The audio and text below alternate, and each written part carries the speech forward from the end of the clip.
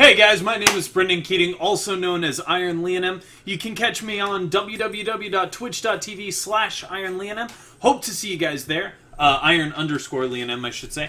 Alright, so today the purpose of this video is to show you how to install both the Twitch client as well as FTB Infinity Evolved. Now that's the mod pack I use for my multiplayer server. This is specifically so that people can get the game installed with no real problems. Now, the first thing you want to do is you want to go to mods.curse.com/client. Again, that's mods.curse.com/client. A link is going to be provided in the description down below. So you want to go ahead and click download the Twitch desktop app and go through the brief installation. The installation should be very, very self-explanatory. Then, when you load it up and sign in, you're going to get something that looks like this. If you're already on Twitch, you're going to have your followed channels show up here, recent people you've talked to and played with here, and there's a couple of different tabs. You can browse for different Twitch streams to play. You can also go to the games you've installed through Twitch.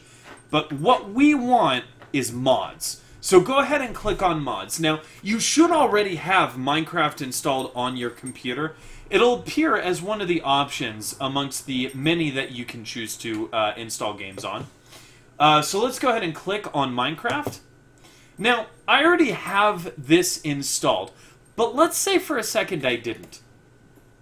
You want to look for Browse FTB mod packs, okay?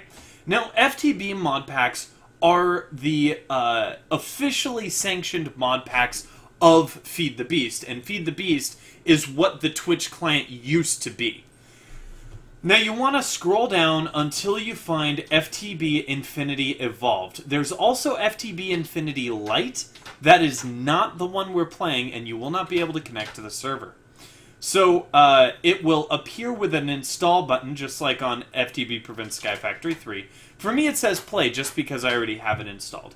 So, click on installed, and then it's going to take you back to this page right here. It'll appear as its own little selectable box. Now, this is a fresh Minecraft install that won't get in the way of your vanilla experience, which is really cool.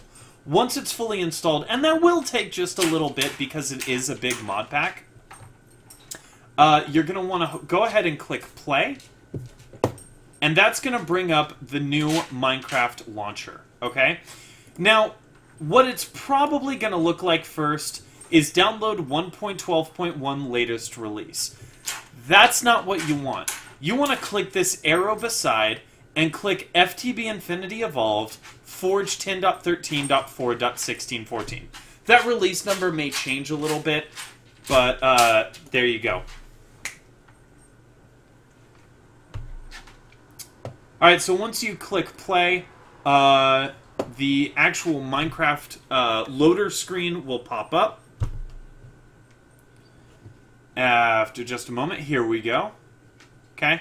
Now, I'm not going to go through this whole process just because it does take a little while. But basically, from here, it's going to have its own custom splash screen. And then you're going to click multiplayer and add in the server details.